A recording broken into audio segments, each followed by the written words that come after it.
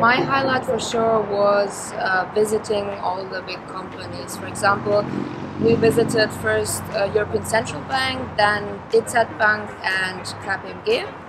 And it was nice seeing an inside view of all the companies and getting to know the people there, getting to know what they're doing, how they're working, so you know what you want to do in the future. I really liked the video workshop, especially because you could bring in your own ideas, like work with other people, find the best shots possible.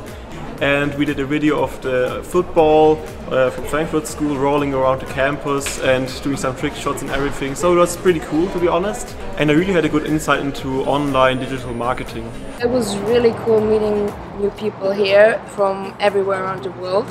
For example, we have a Mexican guy, we have someone from USA, so it's really international here, and we're really good friends, so we hang out a lot after summer camp. We had a case study where we had a problem and we had to use economics and business to solve the problem, and this was very interesting because we got an insight in the student life and how it will be later when we study at the Frankfurt School. I would recommend summer camp to anyone interested in anything relating to business. It's an awesome way to check out a new city, check out the school, and just learn a little bit about everything.